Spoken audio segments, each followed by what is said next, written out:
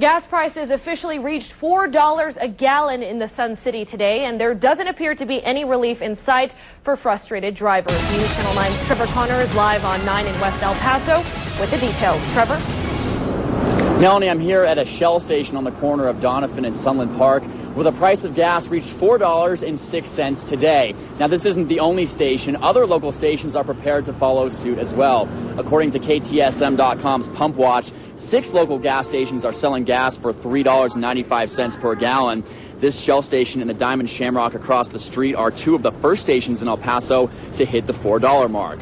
Stephen Brown of the Federal Reserve Bank of Dallas said consumers and transportation companies will be affected in the short run.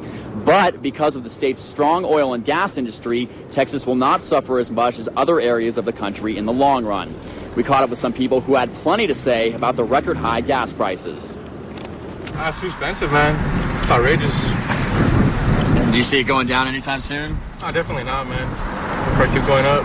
It has affected my life incredibly because I am a hobo and people can't give me money as much as they used to because they don't have money.